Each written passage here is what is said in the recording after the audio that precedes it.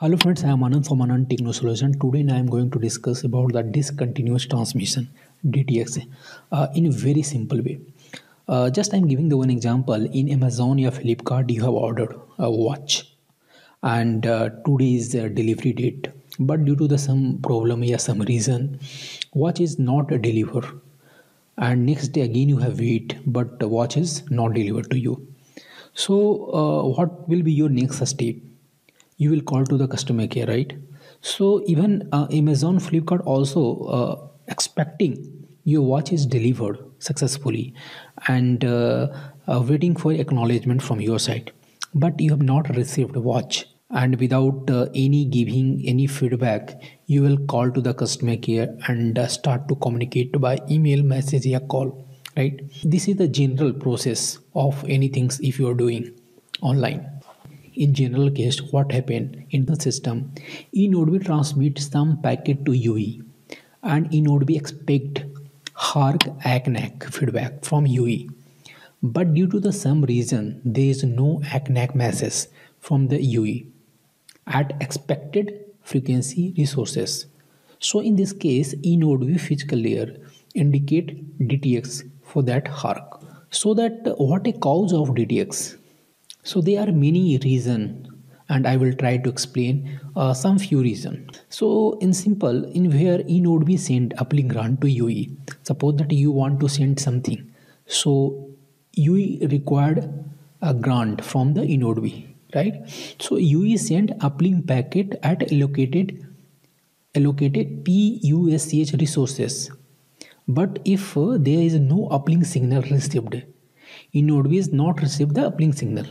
Yeah, you can say that there is no if no energy detected, there is no energy detected at allocated PUSCH resources.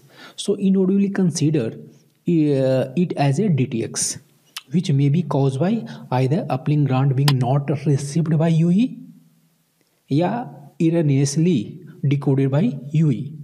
हो सकता है कि uplink grant UE has not receive the uplink grant, या may be UE ने जो decode किया है वो कुछ उसमें एरर है, सक्सेसफुली वो डिकोड नहीं हुआ है, कुछ पार्शियली एरर के साथ वो डिकोड हुआ है, या PUSCH data transmitted from the UE but not received by eNode V. सो ये सारे कारण हो सकता है. This is the reason to detect DTX. Another reason for the DTX is that the second reason is that downlink DCI decoding issue. So downlink DCI are transmitted over PDSCH, right? So and it is UE failed to decode the DCI for PDSCH, which can be due to the various reasons such as PDSCH encoding issue, PDSCH configuration issue. Yeah, you can say that genuine PDSCH decoding failure due to poor channel condition. So when UE failed to decode the downlink DCI, it does not even know that eNode V has transmitted PDSCH to it. So because if DCI is failed, then how UE will read the PDSCH, right?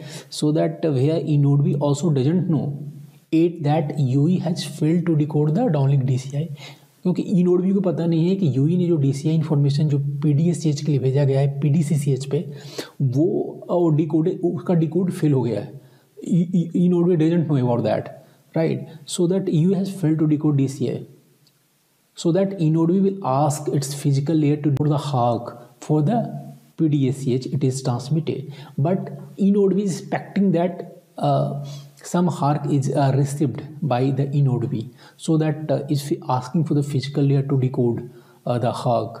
But since UE never decoded the DCI, it won't even attempt to decode the PDCH.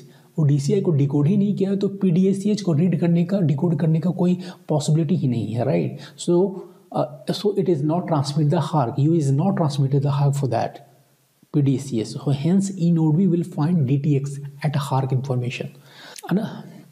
Another reason for the DTX is the decoding at incorrect resources. This happens when the UE and eNode V are out of sync with respect to the frequency resources where the HARQ is supposed to be transmitted, right? So basically the UE is transmitted the HARQ on a different frequency resources, than what is expected by the enode V. Enode V जहाँ expect कर रहा है, you is sending the HARQ resources on a different frequency resources. So in which case enode will find the low energy at the resources. It is trying to decode the HARQ. But obvious the reason is that main reason is that because UE has transmitted it at the some other frequency resources. So that enode is not able to decode. This category can also include the issue where this is overlap of CQI and HARQ in same subframe, and enode is trying to decode either CQI resources at HARQ resources while the UE has transmitted. Right. So enode is trying to decode somewhere, you is sending somewhere. So this is mismatch. This is incorrect resources is allocated. So this is one reason to guard the DTX. So this is the 2-3 reason where DTX is observed. So I think you understand what is the DTX. Unwanted signal, unwanted packet. So that we got the DTX in some reason like DCI decoding issue, during the uplink grant issues.